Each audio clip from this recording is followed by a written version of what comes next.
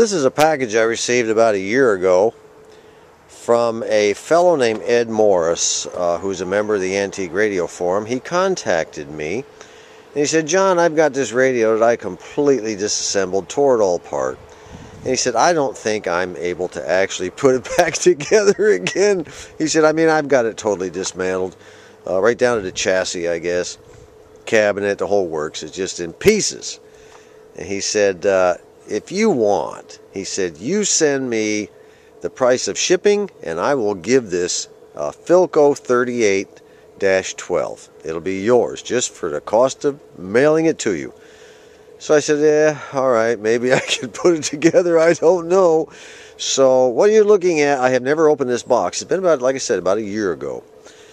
So our next project, when I'm done with this Philco 630B, will be to open this box up and find out exactly what's in there and make a determination whether or not we can put it back together. And if we can, that's what we're going to do. It'll be a great project for newbies, you know. But I want all the newbies out there who really want to learn something. It'll be make or break together. Because I don't know, even I can do it. We'll give it a shot. I decided to take this variable capacitor adjustment rod outside so we can have a much better look at it. I've already removed the retaining clip that goes around this little gear right here.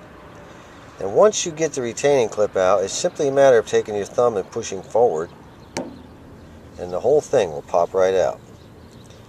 Now there's little ball bearings right here.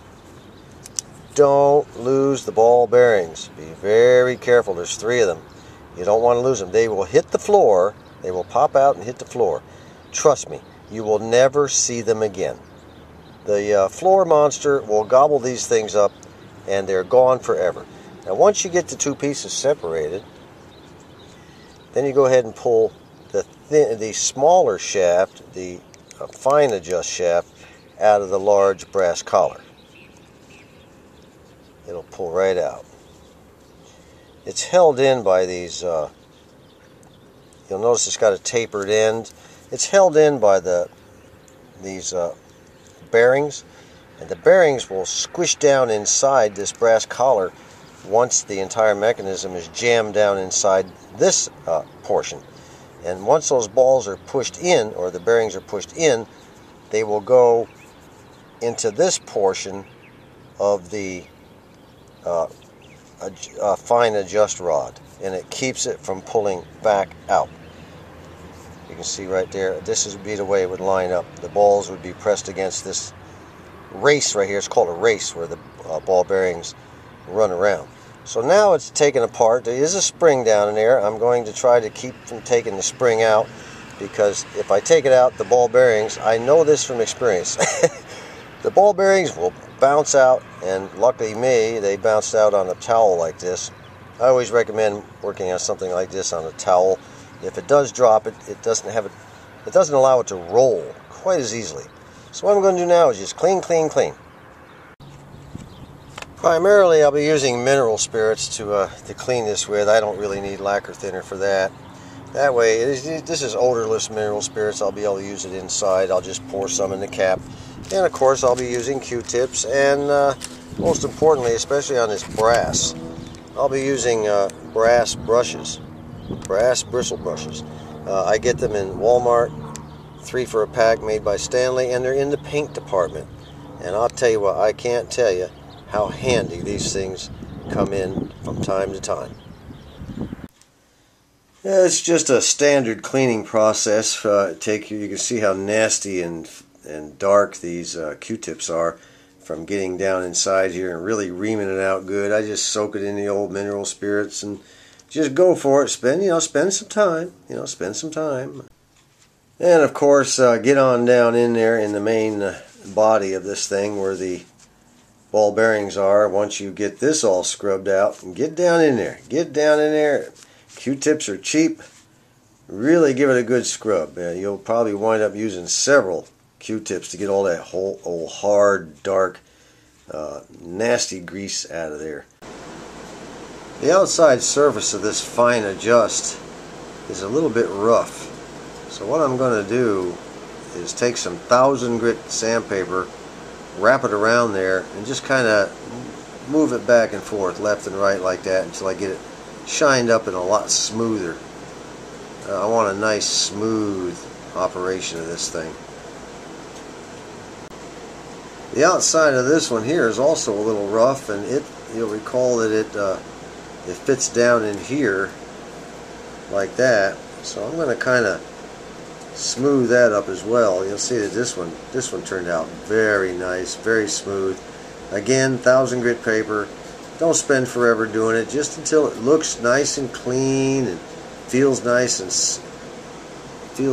smooth. And I'll do the same with this. All I'm doing to clean these is I'm sticking it inside, making a roll out of the 1000 grit sandpaper, and then just putting it up in there, and then holding the sandpaper with one hand and turning the brass fitting with another, back and forth, rotating it. Some of that grease down in the barrel of this, down where the ball bearings are, wanted to be a little stubborn. So I just grabbed me a paper clip and kind of scratched around down there, and it loosened it all up. Now I'll make one last clean with the Q-tips. Okay, she's all clean, all looking good, and here's the boneyard of what it took to clean it. It took me quite a while. It took about 40 minutes to get it the way I wanted it. You know, the degree of clean depends on you, but when it comes to mechanisms like this, I recommend that you really take the extra mile to make sure it's clean. So let's put it back together now. Prior to reassembly, we of course have to put some grease down in there, and I've got some pretty good quality lithium grease over here, and that's exactly what I'm going to do. I'm going to use a paper clip and get as much out of here as I want. Not this much, of course, but I'm going to go ahead and take as much as I need. It's kind of hard doing it with one hand, but I'm going to stick her down in there, wash it all around. I'm going to put some down in here, wash it all around, some on the front here, and a thin coat here, and then I'll wipe up any extra, and then we'll come back and put it together. Step one, after you get everything greased on the inside and on the outside of these things, all the way around to include the ball bearings, first thing to do is make sure all three of those ball bearings are there. First thing you do is you slip the pointed fine adjust inside the coarse adjust, and you will see these ball bearings try to pop out. That's because of the grease that's down in there, and it may even pop them out. If it does, just pick them up and put it back in. But you got to get this fine adjust shaft in as far as you can. Alright, now we push the ball bearings down like so, and then we drop the entire mechanism down in from the top here. There it is, all back together, working very smoothly, by the way. The key to compressing the spring so this fine adjust shaft will clear the ball bearings is when you drop it down in, don't let the ball bearings go past this collar right here. The ball bearings need room to expand in order to let that fine adjust shaft to get past the ball bearings. If the ball bearings are down in here, they can't expand because they're up against the wall of this collar. So your ball bearings will be about right here when you, and it's hard to hold, I know, you got to hold it, and then you press down with your thumb or whatever on the fine adjust shaft, and you'll feel it clear those ball bearings, and then snap it on down in. It's almost, I suppose you could hang on to the brass if you wanted with a, wrap a good thick tissue around there and grab a hold of it with a good pair of pliers where you wouldn't scar up the brass, and then that would keep it in place so the ball bearings didn't drop down past the collar until you were able to clear it by pressing on this fine shaft, which would collapse the spring at the bottom of this tube. And you'll feel it. You'll feel the fine adjust shaft clear those ball bearings. Once it clears the ball bearings, then you can shove the entire mechanism down into the bottom of the collar. It's something you got to fiddle fart with. Be careful. Don't lose those ball bearings. Those ball bearings will try to pop out on you. Last thing you do is put your little keeper in there, your little snap ring or your little keeper, and that's it. She's good to go. And this one is now turning nice and smooth. Look at there. Let me see. Look at that. Boy, just as smooth as silk. Smooth as silk. Good thing. I hope I made that clear enough. The basic definition of a capacitor is two conducting surfaces separated by a non-conductor. And they hook a wire to one surface and a wire to another surface. Now those two surfaces are called plates. Now that's the basic definition. Now by that definition, if I were to take a pie tin or a cookie sheet and lay it on the floor of my home, I will have in effect created a capacitor. The cookie sheet is one plate, which would be this one right here. The non-conductor would be the floor of my home, which is right here. The other plate would be under the house, which would be Mother Earth, which would be that one. That actually forms a capacitor. Now for the gimmick capacitor. You see this a lot in the older Philco radios, and you see them in some of the shortwave receivers. At some point in the engineering design, the engineers determined that they need a tiny bit of capacitance. And I'm no engineer, so I can't tell you why they needed a tiny bit of capacitance. I assume it's to somehow remove a given frequency of some kind that can only be removed when the capacitor is very small. We're talking the picofarad range. Anyway, in this particular radio, we've got this gimmick capacitor that runs from this gang over to this gang, but it's not soldered. When I first saw a gimmick capacitor a few years ago, I said, man, look at there. The factory forgot to solder up a wire to the gang on the variable capacitor. Wow, what a great troubleshooter I am. Look what I found. I found a wire that was messed up. So, boy, I'll tell you what. I got my old stripper out there, and I stripped the end of this wire, and I ran it through this hole, and I soldered that sucker in place. Job done. Wow. One thing less to worry about. Turned the radio on, and man, I had nothing but white noise. White noise is very fine background static. And I said, where the heck did that static come from?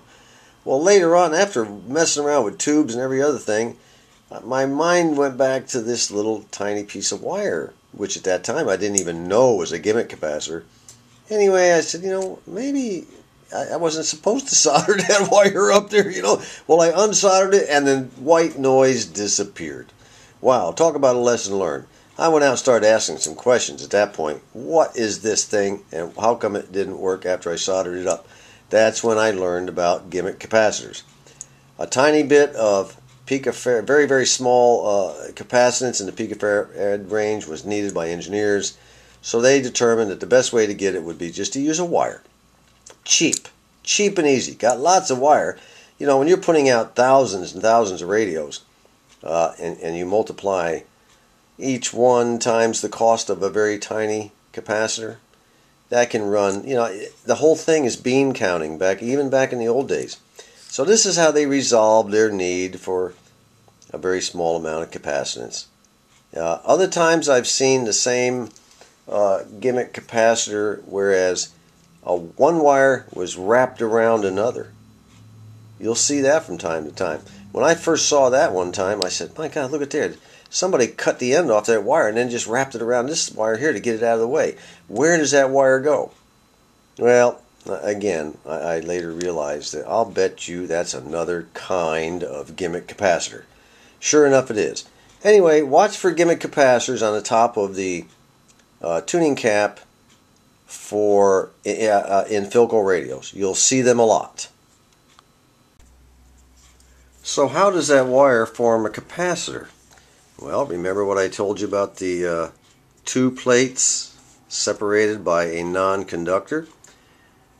The wire, in the copper wire inside the wire, is one plate.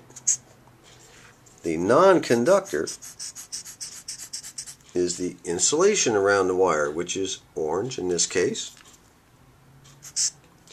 The other plate is the metal thing that the wire's wrapped around. The metal soldering tab forms the second plate. There you go. You've got your tiny little teensy weensy capacitor.